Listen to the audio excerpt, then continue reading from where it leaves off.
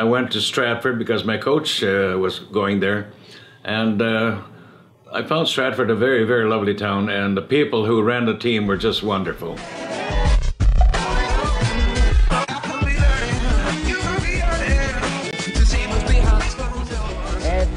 Center ice for Lewicki. It's that quick ball on the chest.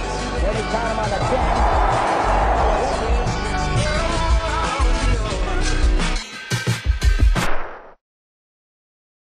We were the underdog in the Memorial Cup Series against Barrie, and we beat them 4 straight, believe it or not.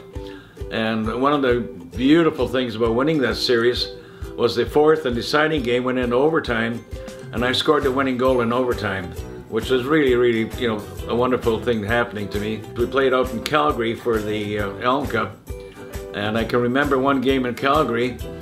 We beat them 3-1, and I scored all 3 goals that night. And I can remember my brother saving me the paper from the Toronto Star, and the big headlines on Toronto Star: Lewicki 3, Calgary 1, which was quite an accomplishment. Yeah. It was a real thrill to win the Stanley Cup in the first year in the Pro League. It was amazing. And then after that, Toronto decided to make a trade with New York Rangers for me.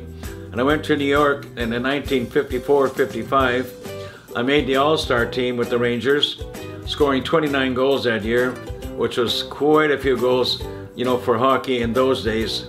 And I was very proud of that. Becoming an all-star with the Rangers. The beauty of playing in Stratford was the people in Stratford that came to the game. They were real hockey fans. You could walk down the street and they knew you and they talked to you and they wished you the best and whatever. So it was pleasant. It wasn't as if you were in a strange town not knowing anybody.